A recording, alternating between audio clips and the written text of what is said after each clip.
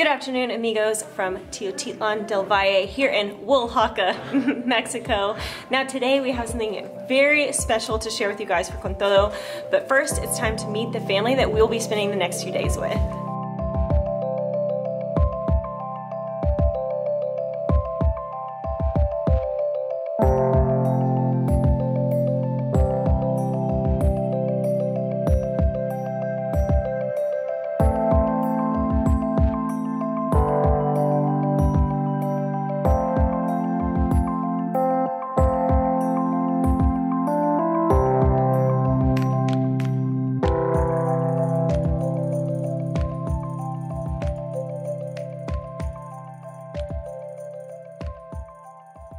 We are here with Master Weaver Vicente. Now we actually met Vicente really far from here in Oaxaca. We met him in Vallarta. He was there selling some of his beautiful pieces, and we knew we had to find a way to get here and learn more about these things that his family creates for 4 generations. So here we are. Yeah. Now Vicente, how did your family start making lana or wool pieces? First, welcome guys to Teotitlán. Thank you so much. And welcome to Vicente Studio. And my family have this tradition for a long time ago. I'm 4th generation for this work. And I like to, my work, I like to weave. And yes, I'm learned when I have a 7-year-old. Wow. Oh, wow. And your kids just told us before on camera, she ran by and said, I'm learning to make this. So she's very proud and excited. They might be the 5th generation. Yes. Felipe Vicente Mendoza. Felipe Vicente Mendoza. He's my dad. He's teach me. Oh, okay. And who is this beautiful lady? My mom.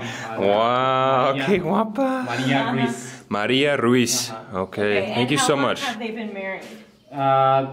Almost 50 years. Almost 50 years. Wow, 50 años.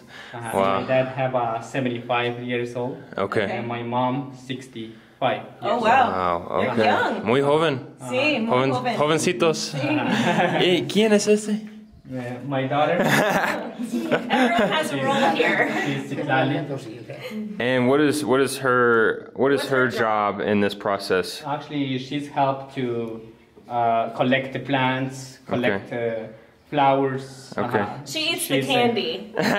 She's the one eating the candy. In the house, so she's my girl. Excellent. And so what does your dad do in the process, and what does your mom do in the process if they have different jobs? Yes, actually my mom and my wife mostly like spinning the wool. Okay. The women, they have very soft hands. Mm-hmm. He's like a specialist for make the yarn, spinning the wool. Okay. And your dad? And my dad carding the wool, and sometimes he's weave. This here, my family speak Zapotec. Okay. And I talk to him to Zapotec. So you speak with your family. You don't speak Spanish. Like if you're speaking to your parents, you don't speak Spanish. You speak Zapotec. I think that's extremely interesting for a lot of people that have not traveled to Mexico, or even people that have traveled to Mexico, to know that there are hundreds of thousands, if not millions, of people that live in Mexico whose native language is not Spanish. It's a number of different indigenous languages, como Zapotec and Otomi, and you told me several other. There's 8 just in this area. There's 8 just in this one area, and I think that's extremely interesting. Okay, sorry to interrupt. Okay, now then. Okay, how old was your dad when he learned? 7 years old. 7, okay. And you were 7. Yes. And now you're 7. She's 7. Almost. Almost. Right? And have your parents always lived here? Yes. And so you were born here? I born here in Teotitlán. Wow. Wow. Very interesting.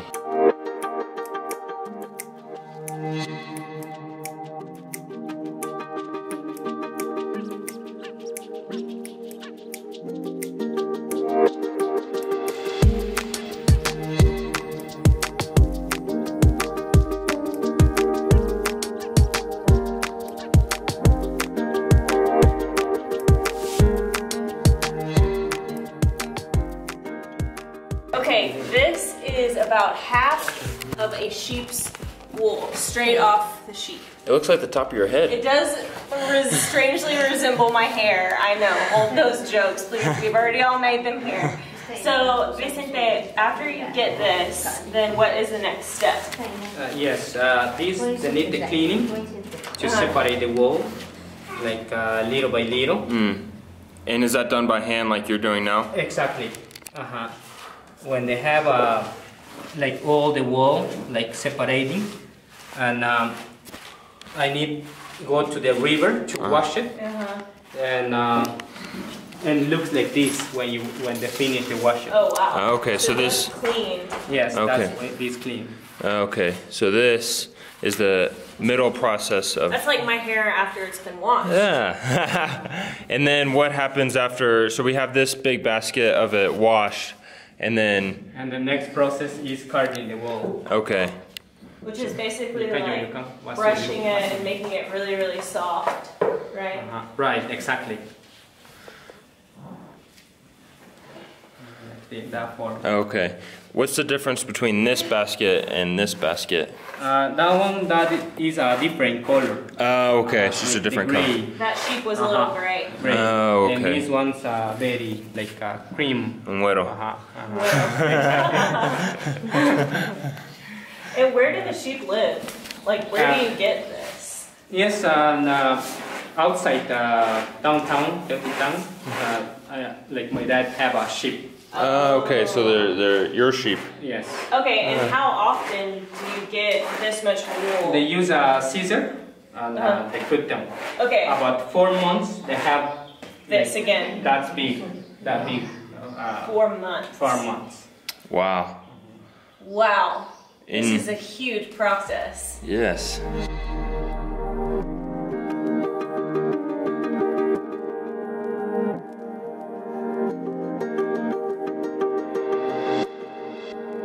Now we are spinning the wool to make basically each individual strings, if you will.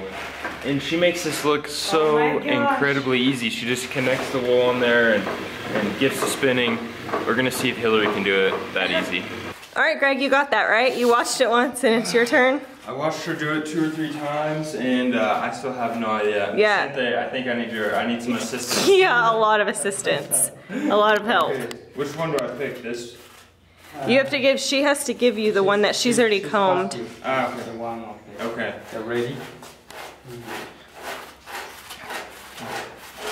They're over here working as fast as they can. Meanwhile, all right.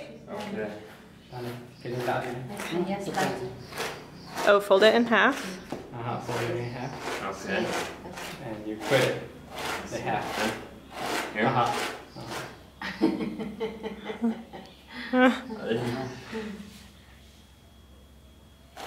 Who wants this rug? Half price.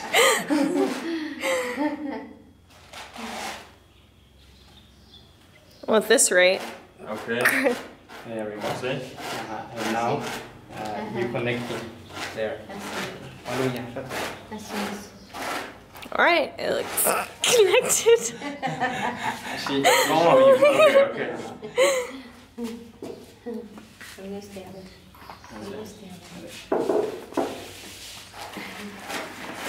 Oh. Muy fácil.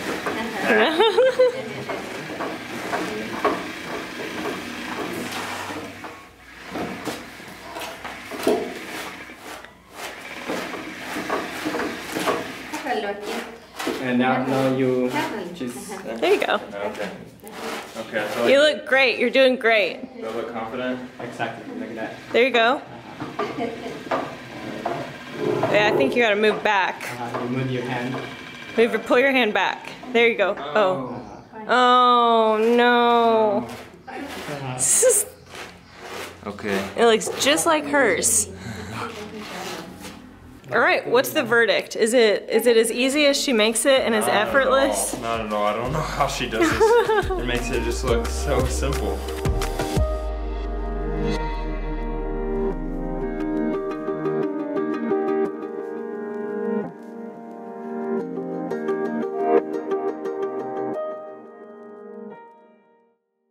And now is for my favorite part, dyeing the wool. So we asked Vicente, and can you dye all of these? You can dye all of them. Yes, these are the bicycle tones. When you dye the white one, is like the lighter color. When you dye this color, it's a little bit darker. Okay. This one, more darker. Okay, so you can use, for example, if you're using the same plant, it would look different on each different one. Like hues or Exactly. And then we have some examples over here. The white color.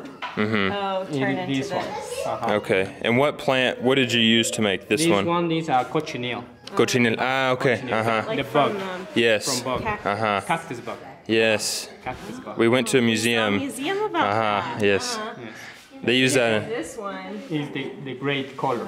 Okay. So same. This is cochineal, but with the gray. Exactly. Okay. Okay. Interesting. And then what about like this yellow? The same thing with when the yellow ones. This one is the white one, and this one the gray. Wow. This one the gray too. And then what product did you use to? This one is a pericone. It's a Pericone. plant. Okay. It's a plant collecting on the mountains. Now, we told you guys at the beginning of the video we had something special to share with you, and behind me, Vicente is holding up our newest product for Con Todo. Now, this goes a long way back. From the moment we started Con Todo, which was not too long ago, we knew we had to include wool. It's one of the deepest traditions here in Mexico, and here we are, not a few weeks later. Yes. So we were just talking about how all of these colors are made. So, Vicente, tell us what these are made of again. Yes, this one I use indigo Indigo. to dye this color, turquoise. And this was this the white The wool? white wool. Okay. The bright white. And this one is the great wool. Here. The great Gracias. wool. The great Oh, wool. the gray wool with indigo as With well. Okay. indigo. And this one is the white wool, and I use marigold flower. Okay, which is Which the is the flower for Dia de Muertos. wow. Exactly. I think. And this one, cactus beetle. The cochinil. Okay. Cochinil. Not to be confused with cochinite pibil. Not the same. Not the same. And I think it's extremely interesting that, you know, part of Con Todo, we're trying to share parts of Mexico with the world, and, you know, stuff we can't share on camera. And in each piece, we have the cochinil, we have the marigold flower, we have indigo. So we have literal parts of Mexico in each piece of art. And I think that's extremely... Yeah. And these designs mostly is a Zapotec design. Okay. That design, the meaning Eye of God. Oh, wow. These are represent the cardinal symbols, like north, south, okay. west. And the other design, these are represent equilibrium. Okay. All the designs, these are hieroglyphics of the Zapotec people. So these are symbols that have been here in Mexico for thousands of years. Exactly, for the Zapotec peoples. That designs, they hold them on archaeological site, like here in Teotitlán and Mitla. Wow.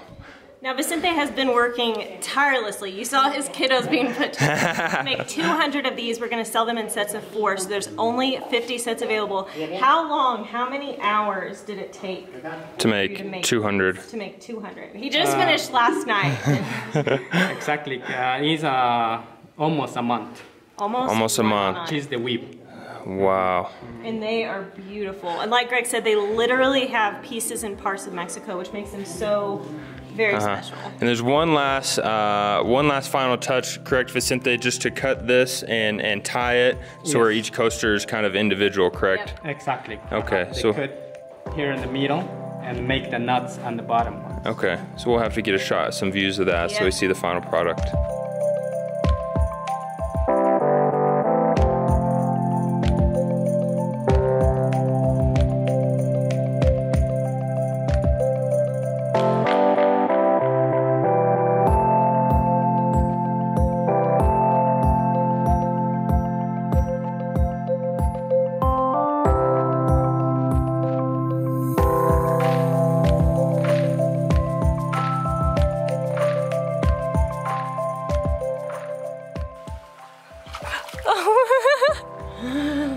La güera oaxaqueña is gonna give it a shot.